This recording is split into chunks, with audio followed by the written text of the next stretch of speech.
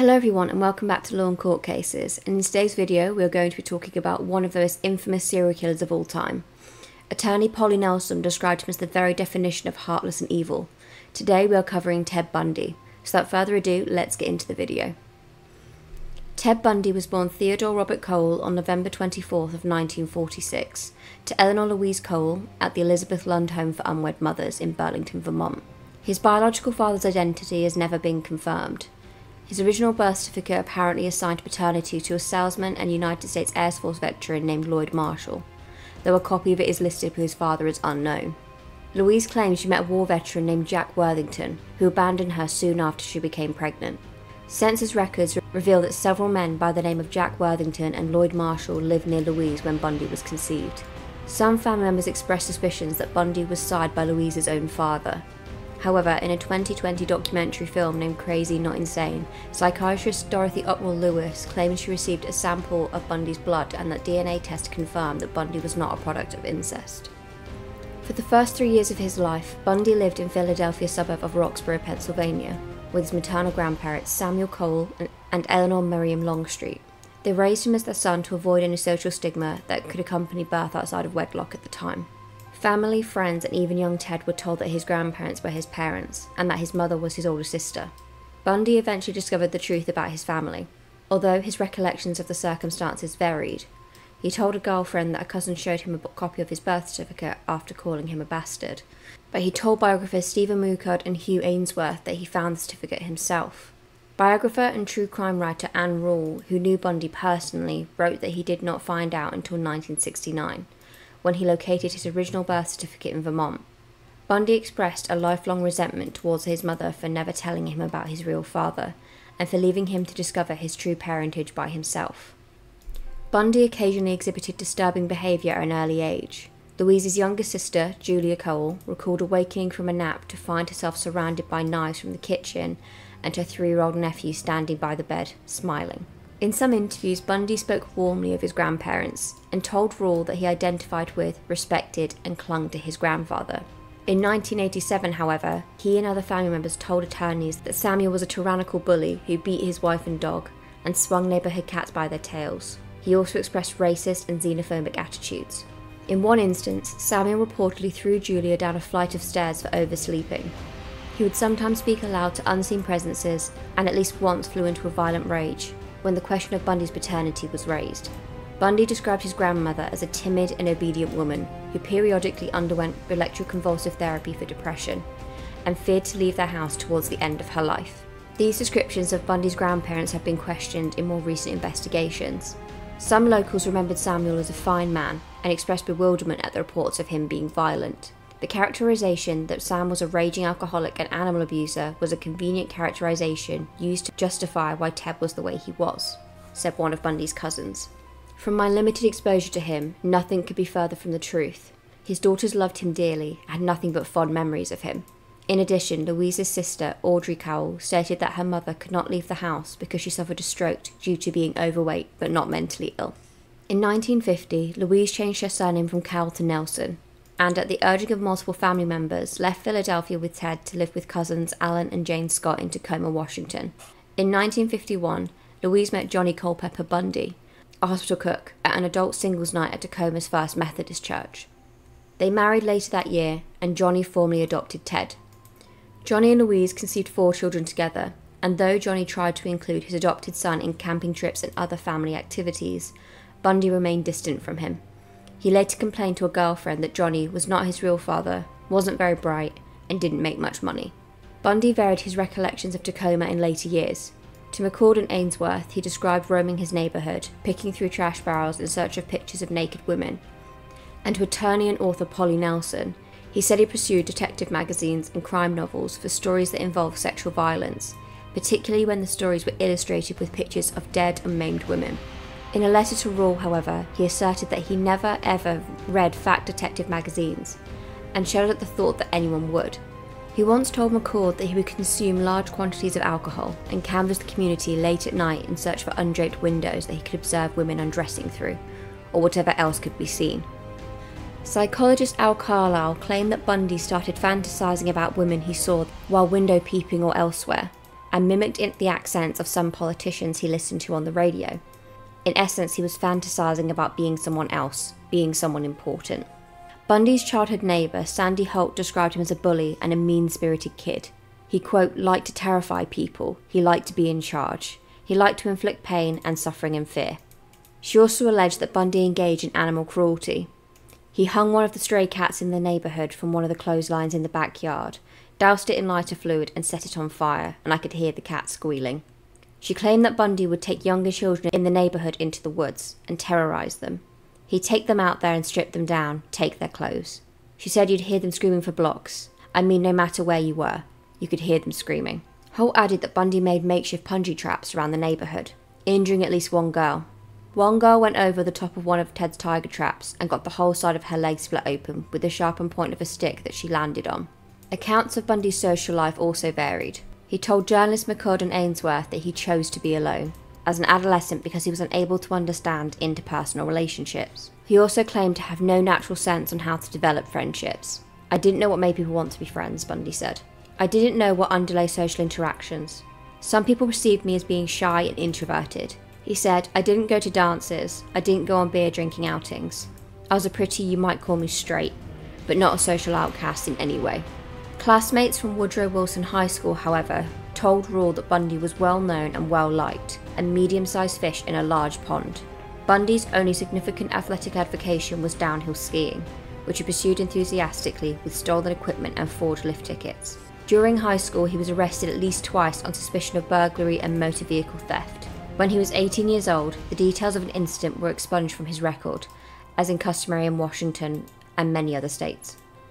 After graduating from high school in 1965, Bundy attended the University of Puget Sound, UPS, for 1 year before transitioning to University of Washington to study Chinese. In 1967, he became romantically involved with UW classmate Diane Edwards. Bundy later described Edwards as the only woman he ever really loved. In early 1968, Bundy dropped out of college and worked a series of minimum wage jobs. He also volunteered at the Seattle office of Nelson Rockefeller's presidential campaign, and became Arthur Fletcher's driver and bodyguard during Fletcher's campaign for Lieutenant Governor of Washington State. Edwards graduated in the spring of 1968 and left Washington for San Francisco. Bundy visited her later that year after he earned a scholarship to study Chinese at Stanford University that summer. In August, Bundy attended the 1968 Republican National Convention in Miami. Shortly thereafter, Edwards ended their relationship and returned to her family home in California, frustrated by what she described as Bundy's immaturity and lack of ambition. Psychiatrist Dorothy Otno-Lewis would later pinpoint this crisis as probably the pivotal moment in his development. Devastated by the breakup, Bundy travelled to Colorado and then further east, visiting relatives in Arkansas and Philadelphia, and enrolling for one semester at Temple University. It was also at this time, in early 1969, Rule believed that Bundy visited the Office of Birth Records in Burlington to confirm his true parentage. Bundy was back in Washington by the fall of 1969, where he met Elizabeth Kloffler, a single mother from Ogden, Utah, who worked as a secretary for the UW School of Medicine. Their tumultuous relationship would continue well past his initial incarceration in Utah in 1976. Bundy became a father figure to Kloffler's daughter Molly, who was 3 years old when he started dating her mother. He remained in her life until she was age 10, after he had been arrested. As an adult, Molly wrote of incidents beginning at the age of 7 in which Bundy was abusive and sexually inappropriate with her. Her accounts included Bundy hitting her in the face, knocking her down, putting her at risk of drowning, indecent exposure, and sexual touching, disguised as accidents or games. In mid-1970, Bundy, now focused and goal-orientated, re-enrolled at UW, this time as a psychology major.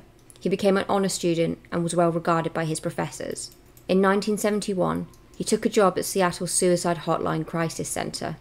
There he met and worked alongside Ann Rule, a former Seattle police officer and aspiring crime writer, who would later write one of the definitive Bundy biographies, The Stranger Beside Me.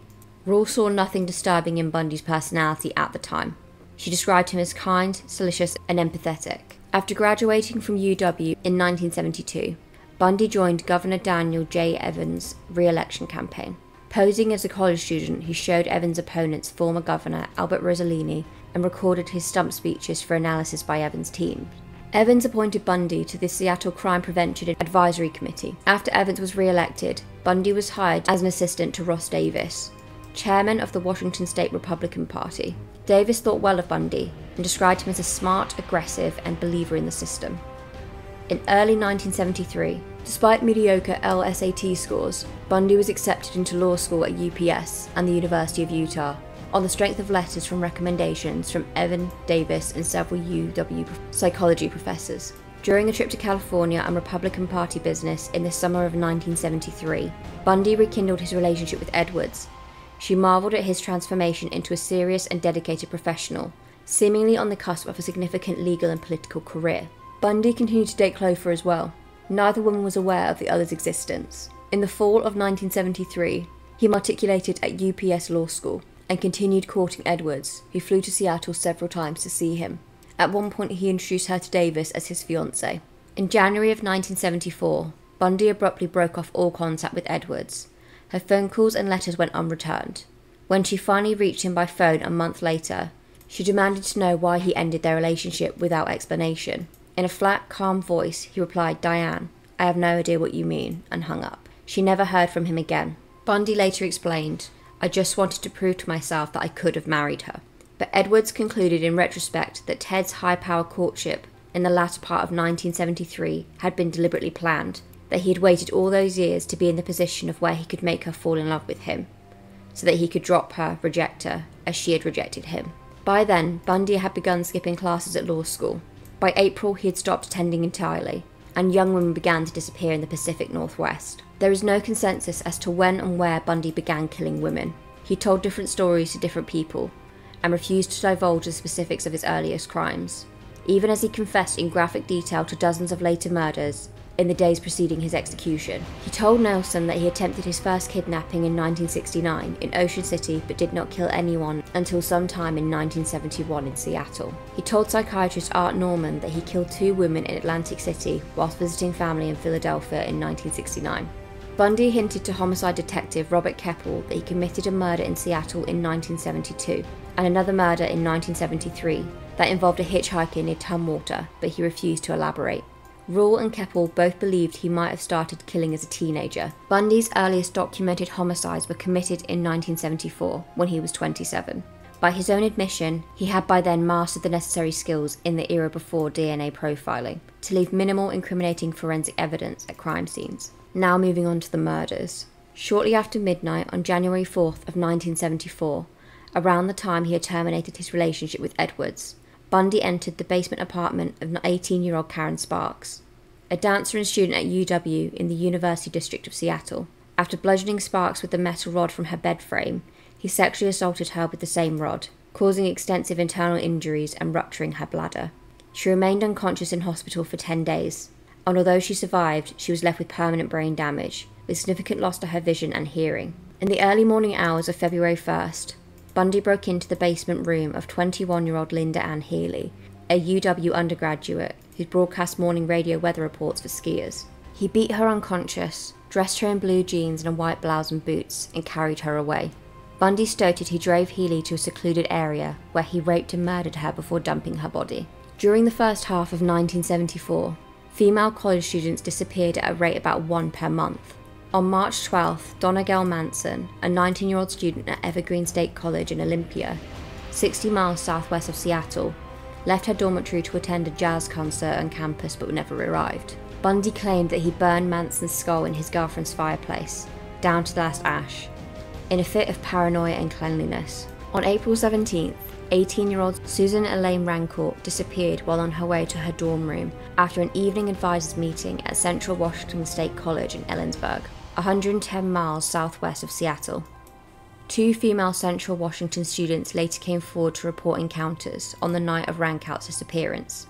The other 3 nights earlier was a man wearing a sling who was asking for help carrying a load of books to his brown or tan Volkswagen Beetle. On May 6th, Roberta Kathleen Parks, 22, left her dormitory in Oregon State University at Corvallis, 260 miles southwest of Seattle, to have coffee with a friend at the Memorial Union, but never arrived.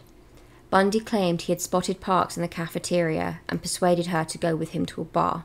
After they got in his car, he tied her up and gagged her, and drove her back to Washington to be killed, raping her twice on the way. Investigators from Seattle and King County grew increasingly concerned. There was no significant physical evidence, and the missing woman had very little in common apart from similar appearances. Young, attractive, white college students with long hair, parted in the middle. On June 1st, Brenda Carol Ball, 22, disappeared after leaving the Flame Tavern in Burin near Seattle-Tacoma International Airport. She was last seen in the parking lot talking to a brown-haired man with his arm in a sling. Bundy stated he brought Ball back to his residence where they had consensual sexual encounters before he strangled her while she was sleeping, although this failed to explain the damage done to her skull. In the early hours of June 11th, 18-year-old UW student Georgianne Hawkins vanished while walking down a brightly lit alleyway between her boyfriend's dormitory residence and her sorority house. The next morning, 3 Seattle homicides detectives and a criminalist combed the entire alleyway on their hands and knees, finding nothing. Bundy later told Keppel that he lured Hawkins to his car and knocked her unconscious with a crowbar. After handcuffing her, he drove her to Issaquah, a suburb 20 miles east of Seattle, where he strangled her and spent the entire night with her body.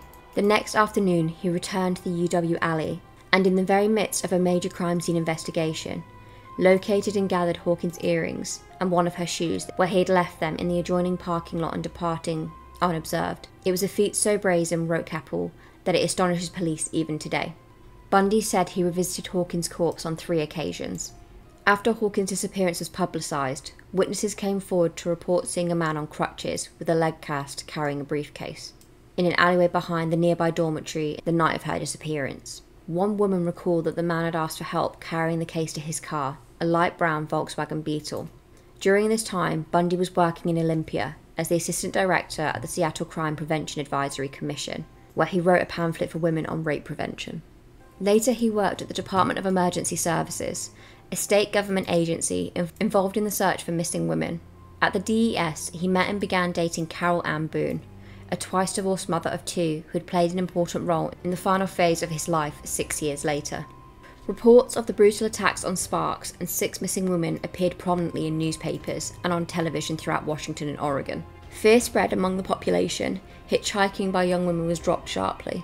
Pressure mounted on law enforcement agencies, but the scarcity of physical evidence severely hampered them. Police would not provide reporters with the little information that was available in fear of compromising the investigation.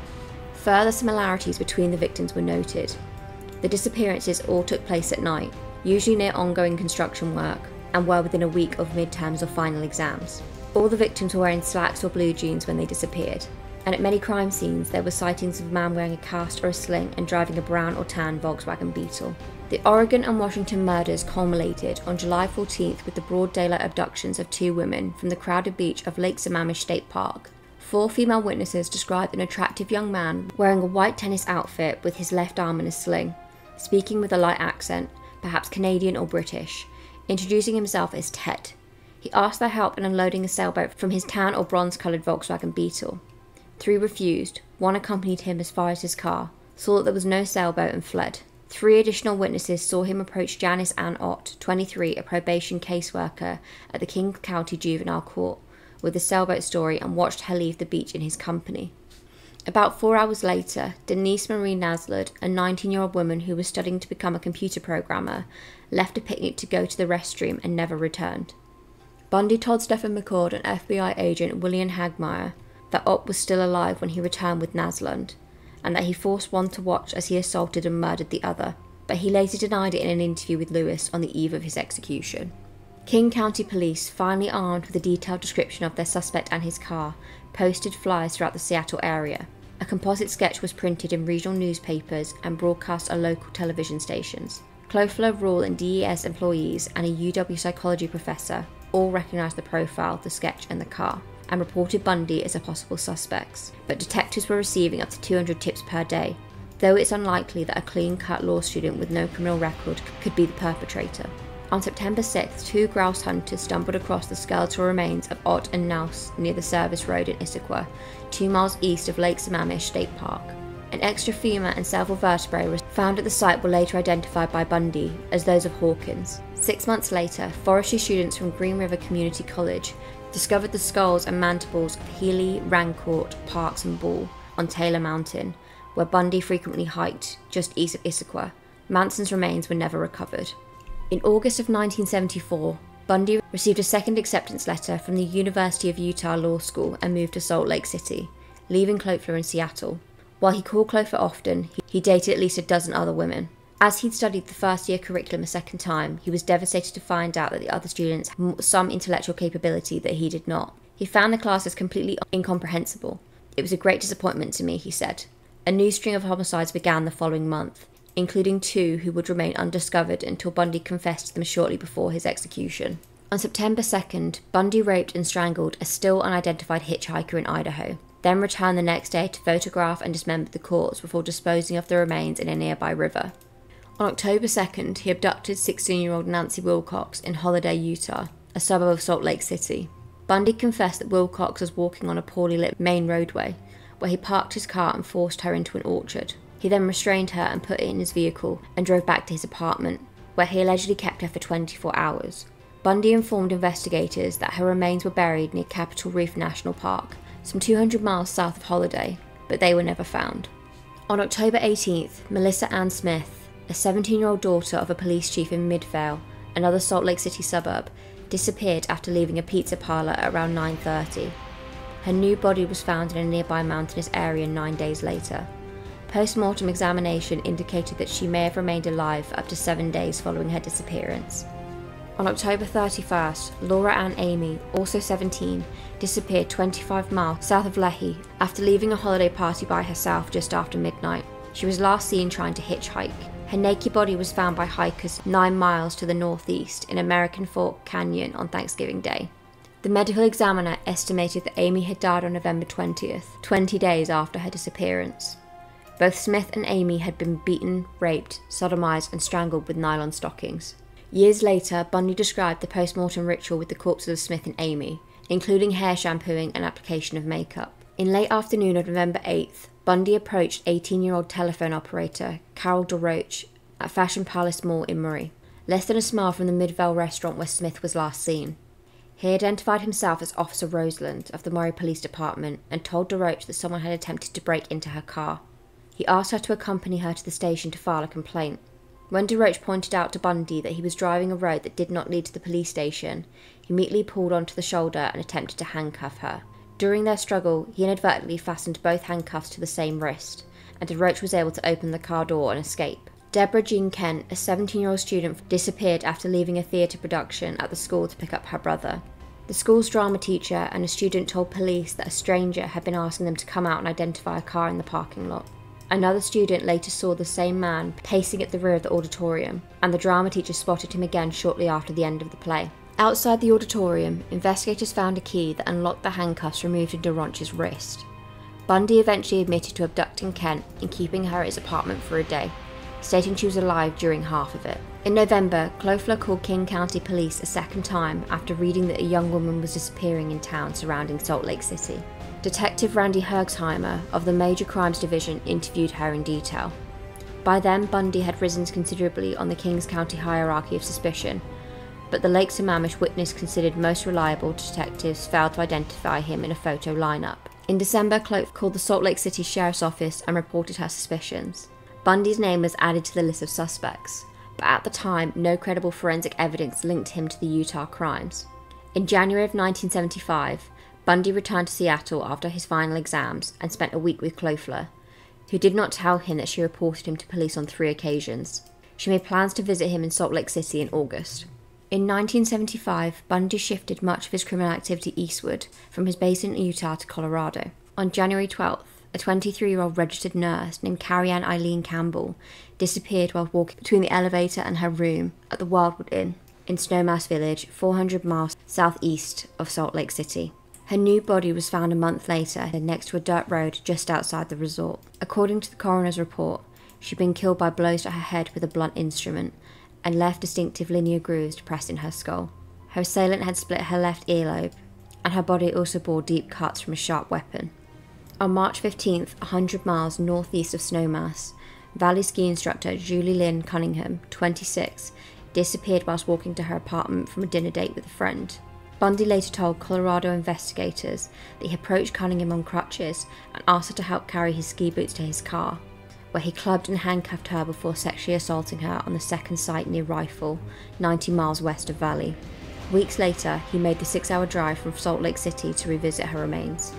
Denise Lynn Oliverson, 25, disappeared near the Utah-Colorado border in Grand Junction on April 6th, whilst riding her bicycle to her parents' house. Her bike and sandals were found under a viaduct near a railroad bridge. Bundy stated he abducted Oliverson, killed her in his car near the Utah state line, and dumped her body in the Colorado River. This admission was supported by gas receipts, which showed he was in the city on the same day that Oliverson went missing. On May 6th, Bundy parked outside the Alameda Junior High School in Pocatello, Idaho, 160 miles north of Salt Lake City, and after seeing 12-year-old Lynette Dawn Culver walking alone by herself, he lured her into his vehicle before driving to the Holiday Inn Hotel. He then raped Culver and drowned her in the bathtub. He disposed of her body in the Snake River, north of Pocatello. Bundy later provided intimate details about Lynette's personal life in his confession. In mid-May, 3 of Bundy's Washington State DES co-workers, including Boone, visited him in Salt Lake City and stayed for a week in his apartment. He subsequently spent a week in Seattle with Clover in early June and then discussed getting married the following Christmas. Again, Clover made no mention of her multiple discussions with authorities in King County and Salt Lake County. Bundy disclosed neither his ongoing relationship with Boone nor a concurrent romance with a Utah law student. On June 28th, 15-year-old Suzanne Curtis vanished from the campus of Bingham University in Provo, 45 miles south of Salt Lake City. Her murder became Bundy's last confession. The bodies of victims Wilcox, Kent, Cunningham, Oliverson, Culver and Curtis were never rediscovered.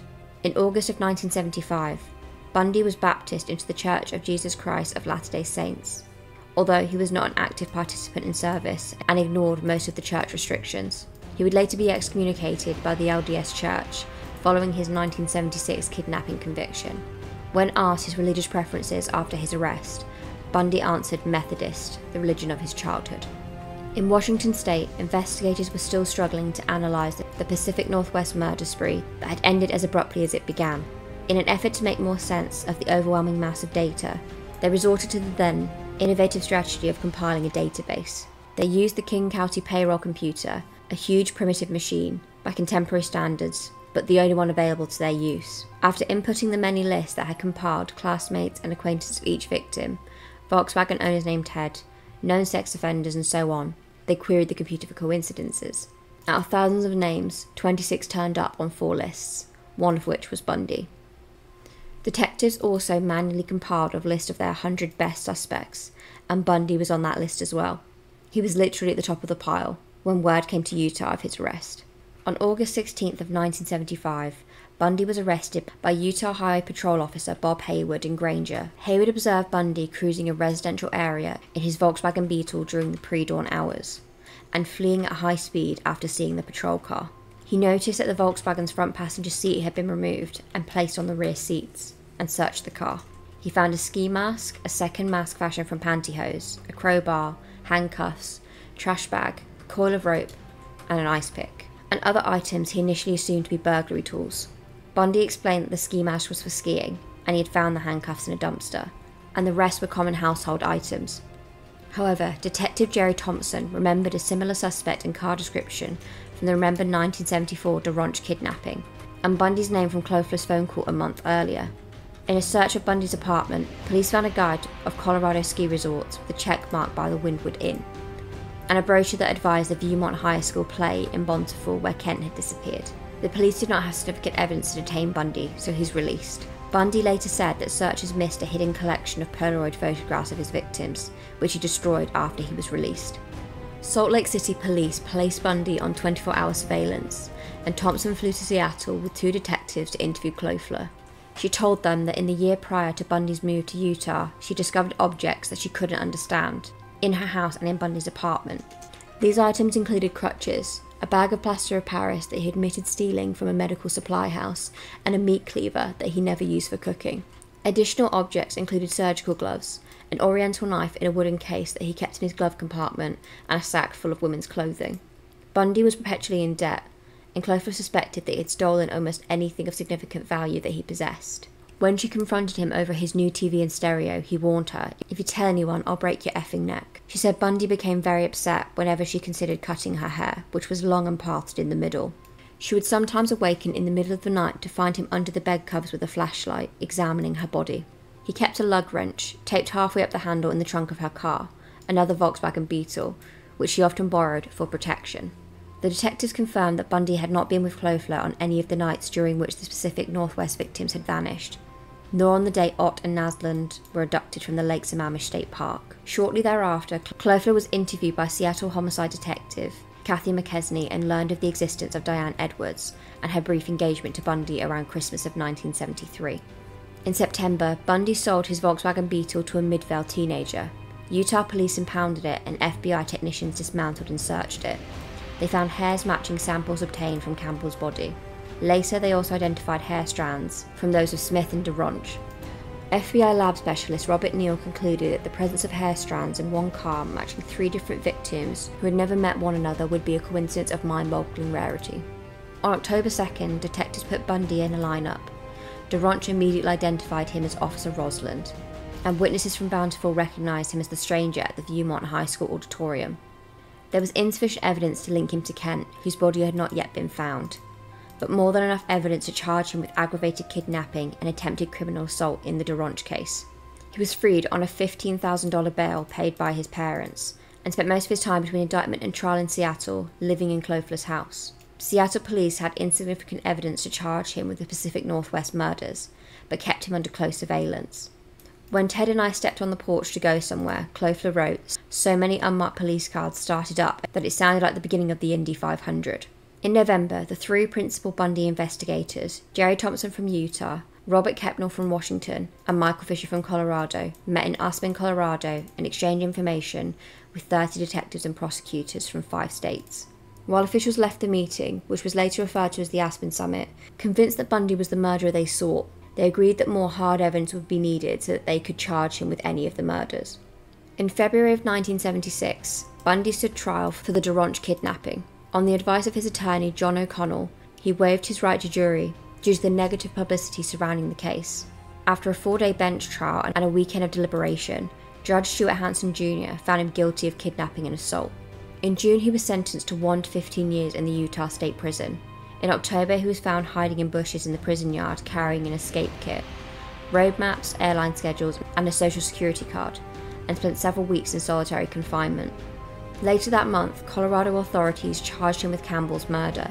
After a period of resistance, he waived exoneration proceedings and was transferred to Aspen in January of 1977. On June 7th of 1977, Bundy was transported 40 miles from the Garfield County Jail in Glenwood Springs to Pitkin County Courthouse in Aspen for the preliminary hearing. He elected to serve as his own attorney, and as such was excused by the judge for wearing handcuffs and leg shackles. During a recess, he asked to visit the courthouse's law library to research his case. While shielded from his guard's view behind a bookcase, he opened a window and jumped to the ground from the 2nd story, injuring his right ankle as he landed. After shedding an outer layer of clothing, Bundy limped through Aspen as roadblocks were being set up in the outskirts, then hiked south onto Aspen Mountain. Near its summit, he broke into a hunting cabin and stole food, clothes, and a rifle. The following day, he left the cabin and continued south to the town of Crested Butte. For 2 days, he wandered aimlessly in the mountain, missing 2 trails that led downwards to his intended destination. On June 10th, he broke into a camping trailer in Maroon Lake, 10 miles south of Aspen, taking food and a ski parka. However, instead of continuing southward, he walked back north towards Aspen, eluding roadblocks and searching parties along the way. 3 days later, he stole a car at the edge of the Aspen golf course. Cold, sleep-deprived, and in constant pain from his sprained ankle, Bundy drove back into Aspen, where 2 police officers noticed his car weaving in and out of lanes and pulled him over. He had been a fugitive for 6 days. In the car were maps of the mountain area around Aspen that prosecutors were using to demonstrate the location of Campbell's body, indicating that his escape had been planned. Back in jail in Glenwood Springs, Bundy ignored the advice of friends and legal advisors to stay put. The case against him, already weak at best, was decreasing steadily as pretrial motions considerably resolved in his favour, and significant bits of evidence were ruled inadmissible.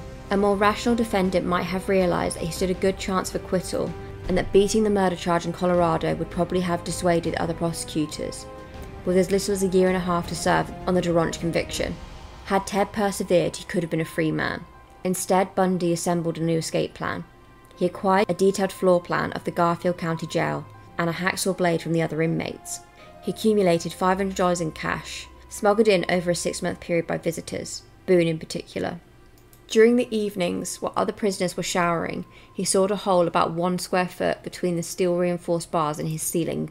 Having lost 35 pounds, he was able to wriggle through and explore the crawl space above. In the weeks that followed, multiple reports from an informant of movement in the ceiling during the night were not investigated. By late 1977, Bundy's impending trial became the talk of the small town of Aspen, and Bundy filed a motion for a change of venue to Denver. On December 23rd, the Aspen trial judge granted the request, but to Colorado Springs, where jurors had historically been hostile to murder suspects.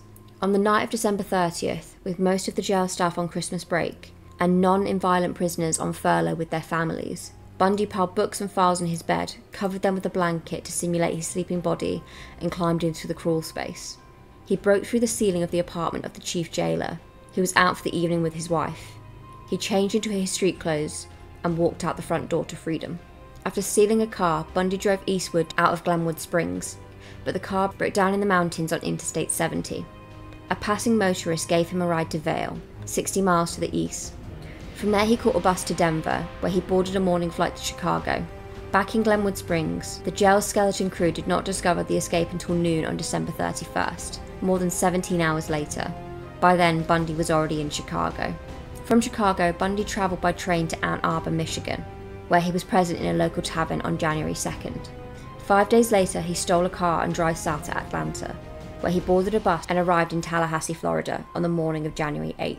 He stayed for 1 night at a hotel before renting a room under the alias Chris Hagen at a boarding house near the Florida State University campus. Bundy later said he initially resolved to finding legitimate employment to refrain from further criminal activity, knowing he could probably remain free and undetected in Florida indefinitely as long as he did not attract the attention of police. But his lone job application at a construction site had been abandoned when he was asked to produce identification. He reverted to his old habits of shoplifting and stealing money and credit cards from women's wallets left in shopping carts at local grocery stores. In the early hours of January 15th of 1978, 1 week after his arrival in Tallahassee, Bundy entered the FSU's Chi Omega sorority house through a rear door with a faulty locking mechanism. Beginning at about 2:45 a.m, he bludgeoned Margaret Elizabeth Bowman, 21, with a piece of oak firewood as she slept, then garroted her with nylon stockings. He then entered the bedroom of 20-year-old Lisa Jeanette Levy and beat her unconscious, strangled her and tore one of her nipples, bit deeply on her left buttock and sexually assaulted her with a hair mist bottle. In an adjoining bedroom, he attacked Kathy Kleiner, 21, breaking her jaw and deeply lacerating her shoulder, and Karen Chandler, 21, who suffered a concussion, broken jaw, loss of teeth and crushed finger. Chandler and Kleiner survived the attack. Tallahassee detectives determined that the 4 attacks took place in a total of less than 15 minutes, within earshot of more than 30 witnesses who heard nothing. After leaving the sorority house, Bundy broke into a basement apartment 8 blocks away and attacked 21-year-old FSU student Cheryl Thomas, dislocating her shoulder and fracturing her jaw and skull in 5 places. She was left with permanent deafness and equilibrium damage that ended her dance career. On Thomas's bed, police found a semen stain and a pantyhose mask, containing 2 hairs similar to Bundy's in class and characteristic. On February 8th, Bundy drove 150 miles east to Jacksonville in a stolen FSU van. In a parking lot, he approached 14-year-old Leslie Parenta, the daughter of Jacksonville Police Department Chief of Detectives, identifying himself as Richard Burton, Fire Department, but retreated when Parmenta's older brother arrived and confronted him. That afternoon, he backtracked 60 miles westward to Lake City. At Lake City Junior High School the following morning, 12-year-old Kimberly Diane Leach was summoned to her homeroom by a teacher to receive her forgotten purse. She never returned to class. Several weeks later, after an intensive search, her partially mummified remains were found in a pig farrowing shed near Suwannee River State Park, 35 miles northwest of Lake City. Forensic experts summarized that Leach had been raped before having her throat cut and her genitals mutilated with a knife. On February 12th, with insufficient cash to pay for his overdue rent and a growing suspicion that police were closing in on him, Bundy stole a car and fled Tallahassee, driving westward across the Florida Panhandle. 3 days later, at around 1 a.m, he was stopped by Pensacola police officer David Lee near the Alabama state line, after a wanton warrants check showing his Volkswagen Beetle was stolen. When told he was under arrest, Bundy kicked Lee's leg out from under him and took off running. Lee fired 2 warning shots, then gave chase and tackled him. The two struggled over Lee's gun before the officer finally subdued and arrested Bundy. In a stolen vehicle were 3 sets of IDs belonging to female FSU students, 21 stolen credit cards and a stolen television set. Also found were a pair of dark-rimmed non-prescription glasses and a pair of plaid slacks, later identified as the disguise worn by Richard Burton Fire Department in Jacksonville. As Lee transported his suspect to jail, unaware that he had just arrested one of the FBI's 10 most wanted fugitives, he heard Bundy say, "I wish you had killed me."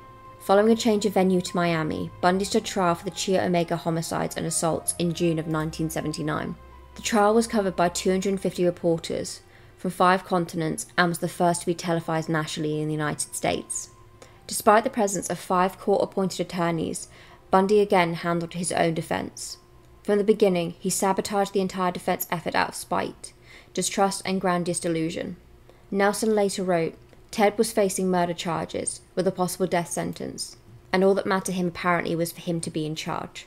According to Mike Minerva, a Tallahassee police defender and member of the defence team, a pre-trial plea bargain was negotiated in which Ted would plead guilty to killing Levy, Bowman and Leach, in exchange for a firm 75-year prison sentence. Prosecutors were amenable to a deal by one account, because prospects of losing at trial were very good.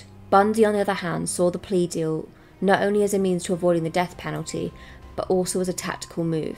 He could enter his plea, then wait a few years for evidence to disintegrate and become lost and for witnesses to die, move on and retract his testimony. Once the case against him deteriorated beyond repair, he would file a post-conviction motion, he would set aside the plea and secure an acquittal. At the last minute, however, Bundy refused the deal. It made him realise he was going to stand in front of a whole world and say he was guilty. Minerva said he just couldn't do it. At trial, crucial testimony came from the Chia Omega sorority members, Connie Hastings, who placed Bundy in the vicinity of the sorority house that evening, and Nita Neary, who saw him leaving the house clutching the murder weapon. Incriminating physical evidence included impressions of the bite wound that Bundy had inflicted on Levy's left butt cheek, which forensic odontologist Richard Souveron and Lowell Levine matched the castings of Bundy's teeth. The jury deliberated for less than 7 hours before convicting Bundy on July 24th of 1979. Trial judge Edward Cower imposed death sentences for the murder convictions. 6 months later, a second trial took place in Orlando for the abduction and murder of Leach. Bundy was found guilty once again, after less than 8 hours of deliberation, due principally to the testimony of eyewitnesses who saw him leading Leach in the schoolyard to his stolen van. During the penalty phase of Leach's trial, Bundy took advantage of an obscure Florida law, providing that a marriage declaration in court in the presence of a judge constituted a legal marriage. As he was questioning Boone, who had moved to Florida to be near Bundy and testified on his behalf during both trials and was again testifying on his behalf, he asked her to marry him. She accepted, and Bundy declared to the court that they were legally married. On February 10th of 1980, Bundy was sentenced for a 3rd time to death by electrocution. As the sentence was announced, he reportedly stood and shouted, "Tell the jury that they were wrong." This 3rd death sentence would be the one ultimately carrying out nearly 9 years later. On October 24th of 1982, Boone gave birth to the daughter, Rose Bundy. While conjugal visits were not allowed at the Florida State Prison in Relford, where Bundy was incarcerated, inmates were known to pool their money in order to bribe guards to allow them intimate alone time with female visitors. Shortly after the conclusion of Leach's trial and the beginning of the long appeal process that followed, Bundy initiated a series of interviews with Stephen McCurd and Hugh Ainsworth, speaking mostly in 3rd person to avoid the stigma of confession. He began for the first time to divulge details of his crimes and thought processes. Bundy recounted his career as a thief, confirming Coppola's long-time suspicion that he had shoplifted virtually everything of substance that he owned. "The big payoff for me," he said, "was actually possessing whatever I'd stolen. I really enjoyed having something that I had wanted and gone out and taken." Possession proved to be an important motive for rape and murder as well. Sexual assault, he said, filled his need to totally possess his victims. At first he killed his victims as a matter of expediency, to eliminate the possibility of being caught, but later murder became part of the adventure. The ultimate possession was in fact the taking of life, he said, and then the physical possession of the remains. Bundy also confided in Special Agent William Hagmaier of the FBI Behavioral Analysis Unit. Hagmaier was struck by the deep, most mysterious satisfaction that Bundy took in murder. He said that after a while, murder was not just a crime of lust or violence. Hagmaier related it to becoming possession. The victim becomes a part of you, and you two are forever one, and the grounds where they were killed or leave them become sacred to you. and you'll always be drawn back to them. Bundy told Hagemeyer that he considered himself to be an amateur and impulsive killer in his early years, before moving into what he termed his prime and predator phase, at about the time of Healy's murder in 1974. This implied that he began killing well before 1974, although he never explicitly admitting to having done so. In early 1986, an execution date, March 4th, was set on the Chi Omega convictions. The US Supreme Court issued a brief stay, but the execution was quickly rescheduled. In April, shortly after the new date, July 2nd was announced. Bundy finally confessed to Hagemeyer and Nelson what they believed to be the full range of his depredations, including details of what he did to some of his victims after their death. He told them that he revisited Taylor Mountain, Issaquah, and other secondary crime scenes, often several times, to lie with his victims and perform sexual acts on their bodies, until putrefaction forced him to stop. He drove for several hours each way and remained the entire night. In Utah, he applied makeup to Smith's lifeless face and repeatedly washed Amy's hair. If you've got time, he told Hagemeyer, they could be anything they wanted to be. He decapitated approximately 12 of his victims with a hacksaw and kept at least one group of severed heads, probably the 4 later found in Taylor Mountain. Less than 15 hours before the scheduled July 2nd execution, the 11th Circuit Court of Appeals stayed it indefinitely and remanded the Chi Omega case to review on multiple technicalities, including Bundy's mental competency to stand trial and the outrageous instructions of the trial judge during the penalty phase, requiring the judge to break a 6-6 tie between life imprisonment and the death penalty, which ultimately was never resolved. A new date, November 18th, was then set to carry out the Leach sentence. The 11th Circuit Council issued a stay on November 17th. In mid-1988, the 11th Circuit ruled against Bundy, and December the Supreme Court denied a motion to review the ruling over the dissents of Justice Thurgood Marshall and William Jane Brennan Jr. Within hours of that final denial, a firm execution date of January 24, 1989 was announced. Bundy's journey through the appeal court had been usually rapid for a capital murder case. Contrary to popular belief, the courts moved Bundy as fast as they could. Even the prosecutors acknowledged that Bundy's lawyers never employed delaying tactics. Though people everywhere seethed at the apparent delay in the execution of Ted Bundy was actually on the fast track. With all appeal avenues exhausted and no further motivation to deny his crimes, Bundy agreed to speak frankly with investigators.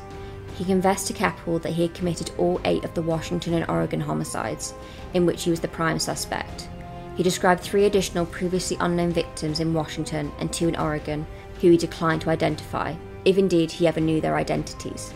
He said he left a 5th corpse, Manson's, on Taylor Mountain, but incinerated her head in Clothless fireplace. He described the Issaquah crime scene, and it was almost like he was there. He was infatuated with the idea because he spent so much time there.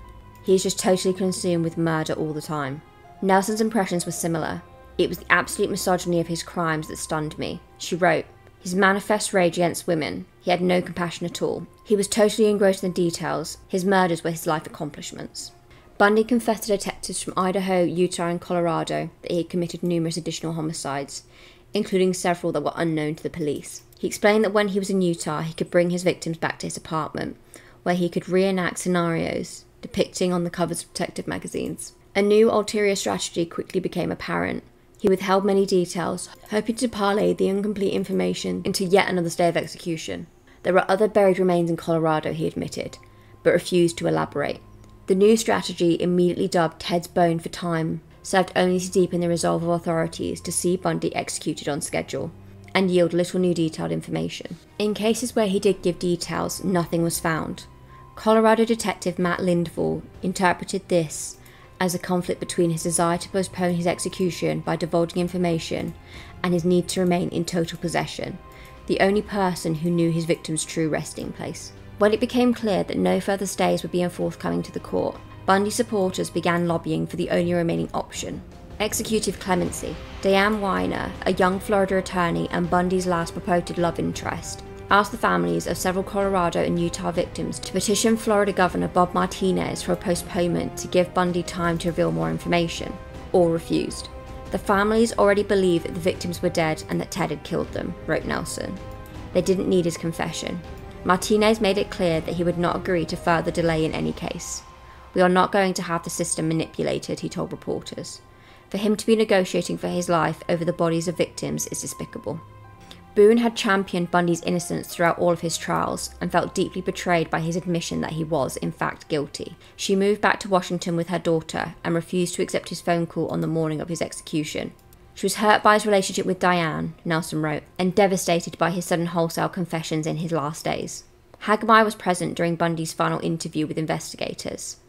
On the eve of his execution, he talked of suicide.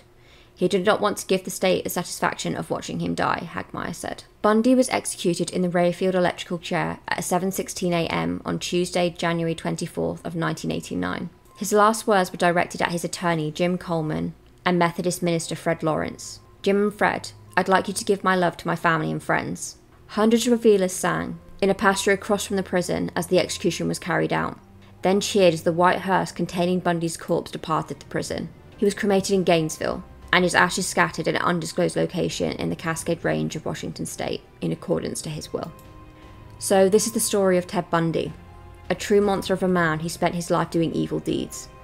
I just hope the families are okay and are at peace, and I hope they continue to live good lives. I hope you enjoyed this video. Please leave a like and comment, and please don't forget to subscribe so you don't miss out on any future videos. Anyway, that's it from me. I hope you have a wonderful day, and I will see you next time. Bye for now.